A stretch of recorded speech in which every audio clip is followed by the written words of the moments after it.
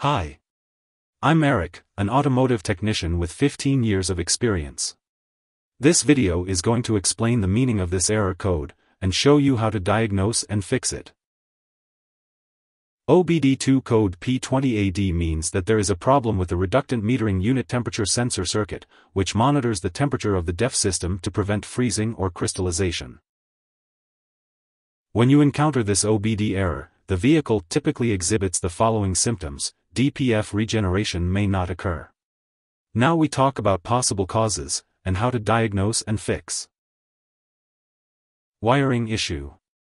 Check the wiring connected to the reductant metering unit temperature sensor for any visible damage or loose connections. Use a multimeter to test for continuity and proper voltage.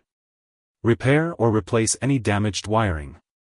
Ensure all connections are secure and free of corrosion. Reductant heating unit temperature sensor failure. Use a scan tool to monitor the temperature readings from the reductant metering unit temperature sensor. Compare the readings to the manufacturer's specifications.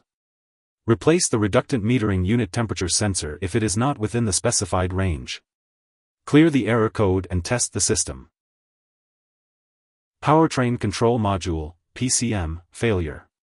Perform a comprehensive inspection of the PCM for any visible damage or signs of failure.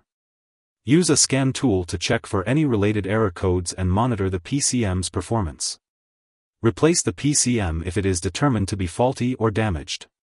Ensure the new PCM is programmed and configured correctly for the vehicle. If there are uncertainties, feel free to engage in discussions by leaving a comment. Alternatively, when facing difficulties, it is advisable to seek assistance from a professional auto repair shop and technicians. It is not recommended to handle it independently, especially when uncertain. Thanks for watching.